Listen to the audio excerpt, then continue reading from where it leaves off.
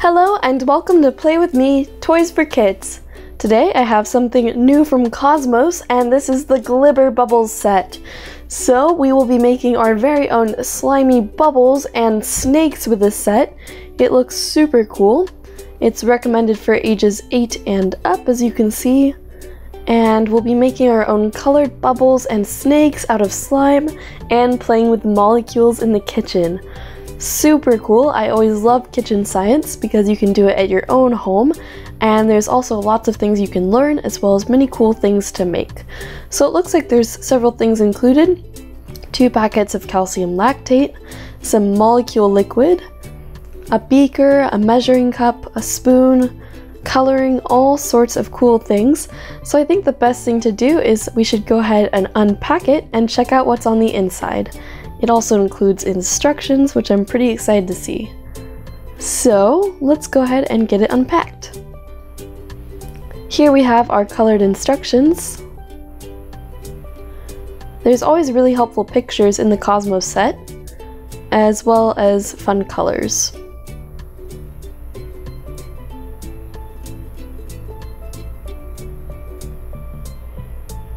Here we have a sticker and it says Kosmos Molecule Professor.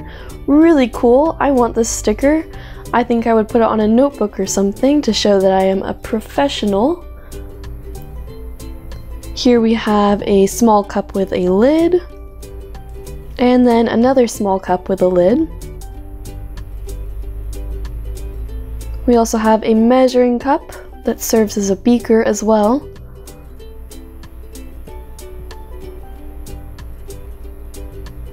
We have a plastic spoon for mixing,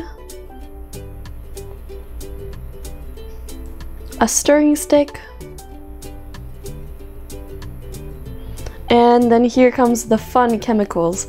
So we have this molecule liquid here, and this comes in red and yellow. And then there's also 2 packages of calcium lactate. So we'll be using this to make these really fun molecules and bubbles and snakes, and I think it's going to be a lot of fun. So you can go ahead and keep your eyes peeled for more of this.